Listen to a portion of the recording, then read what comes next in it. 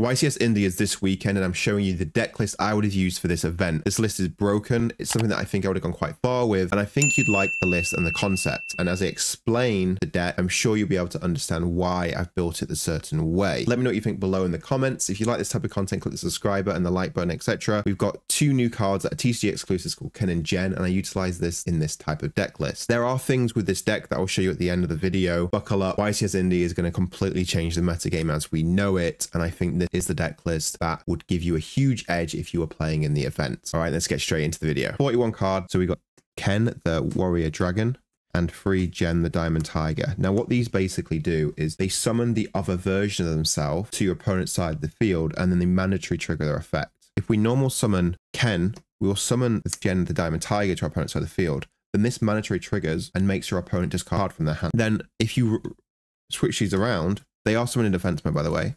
If you summon Jen, the Diamond Tiger, and then use this effect to summon Ken, the Warrior Dragon, from your deck to your opponent's side of the field, now this lets you draw 2 cards and then discard a card. They are once per turn. When you draw 2 and discard 1, you can then potentially take their copy that you summoned and then use its effect again to summon Jen, the Diamond Tiger, and now they're forced to discard a card. That's important to note.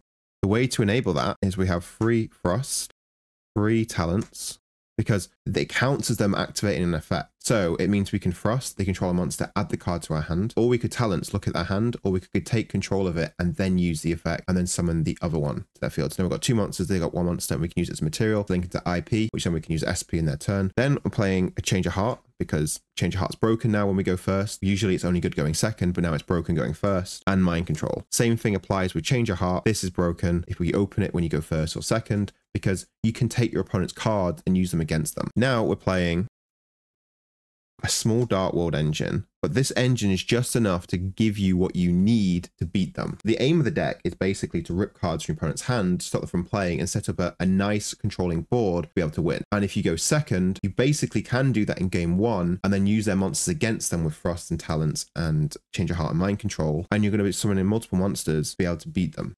We're playing, I actually don't have these cards, but one's called Purrely, the Guru of Dark World, and one one's called Silver, the Dark World. So what Silver does is if this card is discarded from the hand, you can then special summon it. And if it's discarded by your opponent's card effect, so i.e. Ken, because it counts as their monster, they have to put 2 cards from their hand to the bottom of their deck. And then Purrely, what this does is if this card is discarded but to the graveyard by a card effect, special summon this card to your opponent's side of the field in defense position. If this card is special summoned by the effect of a Dark World card, your opponent discards a card. So if you want to discard a card, you summon it to your opponent's side of the field. And if you want your opponent to discard a card, you summon it to your side of the field. Now, how do you do that? You do that with this guy. If this card is discarded by a card effect, you can then add Silver to your hand and then summon a level 4 or lower Dark World monster from your deck to either side of the field. You summon the Purrely, which will trigger its effect. Also, its other effect is you can bounce a level 7 or lower Dark World monster you control to the hand to summon this from the graveyard. That's useful as well, because then you can later on reuse these effects, but also you've got a 3000 beat stick now that you can use. That's this engine. Now the next engine, I'm sure you've seen before. Triple Pretty Memory, triple Happy Memory, triple Sleepy Memory, and 1 Delicious Memory. 3 My Friend Purrely. Only double Purrely. You don't want to open multiple. You'd rather normal summon Ken or Jen. This is just to summon off one of the quick play spells, but you definitely need 2. You don't want to play 1. And then only 2 Purrely Lily. I was originally playing 3, but I found that in testing 2 was only pretty good. It is essential in 2 as well. Same reasons for this. You definitely need it in the later game. 1 trap. You need to be good with your sequencing for the trap as well, and what you're returning to the deck, because if you're in a grind game situation, you are going to want to return your Purrely monsters or your extract monsters. Then 1 street. You don't need multiple, because Ken and Jen will summon to their side of the field. It will force out the Ash Blossom. It will force out the impermanence, because if they don't imperm it, now they've got a card on their side of the field where they can't imperm you. So you're good to go with your Purrely Lily or your Purrely. That's pretty nuts as well. Next, we have the only hand traps in the deck. So originally I was playing 3 Impermanence and 3 Ash Blossom, because I think they're the best 2 right now, outside of Droll and Lockbird. But it really does depend what you expect this weekend. These could be free Droll, and I think that would be very good. A very good meta call for the weekend. But Ash Blossom just hits too many decks, because there's a lot of decks in the format right now. 3 Ash Blossom. It brings the deck to 41. You could potentially cut Street, but I like Street in a grind game situation because you're still trying to win with Noir. If your opponent doesn't have an out to it, you can just keep attaching to your Noir, and then it's just massive and your opponent can't deal with it. So I do think 1 Street is essential. Okay, so that's 41 cards. This deck has so many ways to win going second as well, so don't think you have to go first. But when you go first, you pretty much always guaranteed win. Like, you just always win. Okay, so we're going to go with the extra deck. We play 1 Mudcracker. This card's not a cost to discard, by the way. So it will trigger your Dark Ward effects. And all the Dark Wards are fiends. So we play 1 Anima. We play SP Little Knight now. Now, the cool thing is, remember, you can summon the Ken and Jen to the extra monster zones underneath them, what they're summoning. So when you summon Purrely Lily or Purrely, you can summon Anima and you can equip it. So your opponent hasn't got a monster to use against you in the following turn. But only do that once you've set up the monster effects that you want to use, so your opponent can now, because your opponent now can impermanence you. So then you have Anima out. And then if you go in second, you can go Anima, suck up a monster, link away that and another monster into SP Little Knight, and then you can banish a card now. So there's many ways to clear cards from your opponent. IP, you are going to find yourself wanting to make IP against your opponent when you go first, because you'll have a bunch of monsters on your side of the field. You want to make IP, then you can just make SP Little Knight in their turn, and usually that's just enough. Azalea is really good. Ken and Jen are lights, so that's why you want to play Azalea. And then we're playing Slacker Magician, 2 Noir, 1 Plump, 1 Noir, 2 Happiness. You have to play 2 Happiness still, because when you go second, you don't want to be that much of a disadvantage. This card will win you the game when you go second. Only 1 Beauty. I find that in testing, I never really made 2 with this list. I would only play 1, and the extra is very tight. And then obviously then 1 Down Magician and 1 Zeus. You could up the Zeus to 2, but if you are considering doing that, I probably would play the new Sky Crisis card instead, Typhon. I did want to kind of fit that into the list. You could potentially add it. If you do add it, just consider what to remove in terms of, if you will take out a Noir, you are still playing a Purrely deck. So after your first turn, either going first or second, you're now pretty much relying on your Purrely cards or linking up your monsters to clear their card effects and then taking their monsters to attack the game.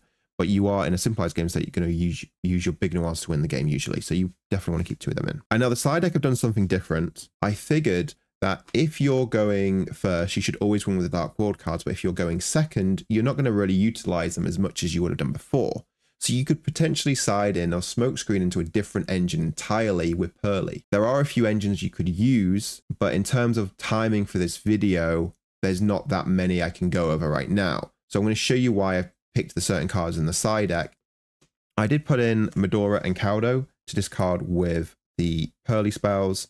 The reason why I want to play these cards is because of Tearlaments. Tearlaments is going to be very good this weekend. It's a very strong deck. You do need to target those decks. And then if you discard and have this in the graveyard, it's pretty strong for the game.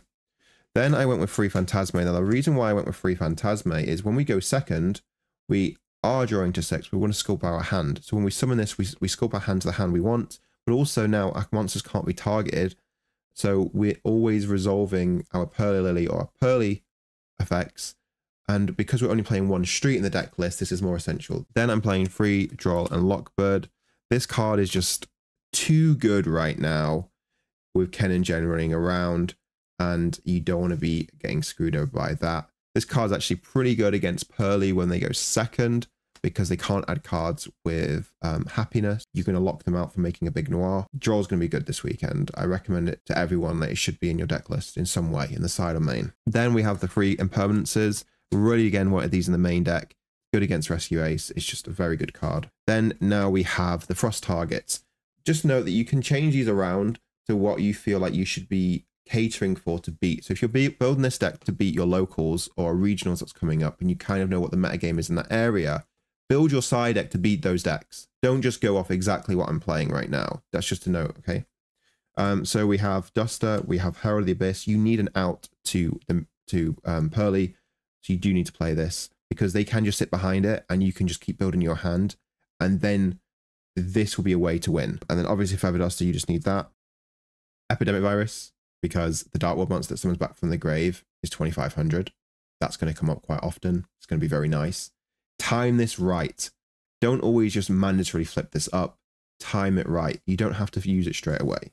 The same with Deck Dev. Deck Dev's really good. I like Deck Dev a lot. You could use this against Purrely. Time it for when they use Purrely's effect to rank up.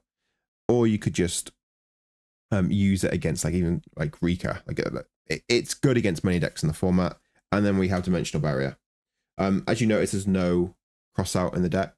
Don't need cross out. If they cross out, if they Dimensional Barrier you and call XYZs, no problem. You can just use their monsters against them by just linking up, clear their threats, and then Barrier will do very little. Yes, they get another turn, but when they get another turn, they shouldn't be able to do much because you can pretty much control the game with IP. Okay, I'm just going to show you a quick combo. So basically, if you start with Jen, use Jen's effect, give your opponent Ken. Put it in the monsters, extra monster zones, because you play Relinquish. Then Ken's effect will trigger, discard the Rainbox card. And now what this does is it lets you add silver and then summon Purrely to either side of the field. So you want to give it to your opponent. So you put it in the other extra monster zone. Now Purrely will make you discard a card because it's been summoned by a Dark World card. You can give it to yourself and make your opponent discard a card if you want to. So that's something else you can do. But if you do this, you discard silver, and then silver's been classed as being discarded by your opponent's card effect. So silver will still summon itself, and then your opponent has to put 2 cards from their hand to the bottom of the deck, so now they're down to 3. Then, if you have Frost or Talents, Change Heart and Mind Control, you then take back the Ken from them, use Ken to summon Jen, again in the extra monster zone, and you now use Jen's effect to discard another card from the hand, so now they're down to 2 cards, and then you can use Rainbox effect to bounce silver to your hand, and then now you can use the silver in your hand for your Purrely plays, and this is before the Purrely plays, by the way, and then you can start, with just these monsters, you could just make IP, link into IP, and now you can sit back with a Rainbox and IP and use these against your opponent, because usually that's just enough to win the game. That's basically the simple combo. Hope this list makes sense. Test it, enjoy it. There's quite a few small interactions with the deck that will be quite interesting. The deck list is pretty good. All right, guys, I'll see you in the next video.